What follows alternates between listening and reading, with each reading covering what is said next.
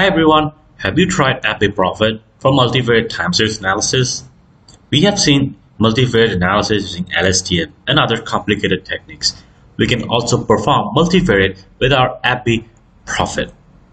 Yes, you heard it right. We can now perform multivariate forecasting with the fbprophet. Let's get started, shall we? We'll load our dataset. Now we'll divide the dataset into two parts, train and test, in 70-30 ratio.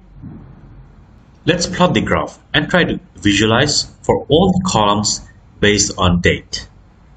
As you are aware that we need the dataset to be in DS, that is date, and Y, that is the target, DS and Y format. Prepare the dataset for fbprophet. Now it's time to apply the multivariate magic. Call the prophet model, then add regressor, then high standardized equals false, then again add another regressor, and again we'll add a regressor close for the closed column.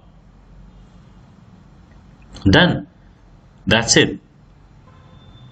Then we'll fit the data. Then we all just need to add the multivariate columns as add regressor, and that's it. Now, if you remember the formula of the regressor, y equals to mx plus c, where m equals to beta coefficients, x equals to x1, c equals to intercept. And if you remember how time series work using autoregressor, that is x t plus 1 equals to c plus m1 times t minus 1 plus m2, t minus 2, and so on and so forth. Autoregressor itself is a multivariate in sense it computes t plus 1 with its lag version of itself. And this is how time series works. Now adding results of each different multiple variable like high, low, close, we can compute the multivariate time series analysis. We can also view the model parameters by using dot params. We will replace the training dataset without Y, target column, and see how the model is able to forecast using its internal regressor engine. Merge both the dataset predicted fitted versus the actual and plot the Y versus the Y hat. Looks great. Let's try the same with test unseen data. But wait, this is done with default fbprophet settings without proper parameter tuning. And another way to improve is to check for any gaps, NAs in the timeline.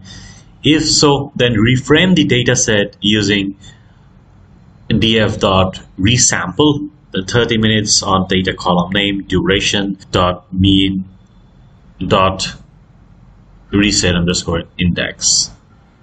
Here it is. I put the repository link to resampling the dataset according to whatever time that you wish to have.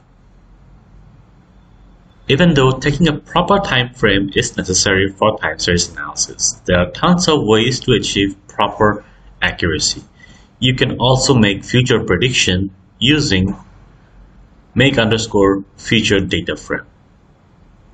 I hope you will find this video useful. All the resources including the dataset Kaggle implementation are in the description below. Thanks again for your time. If you enjoyed this short video, there are tons of topics in advanced analytics, data science, and machine learning available in my Medium repo. See ya. Enjoy machine learning.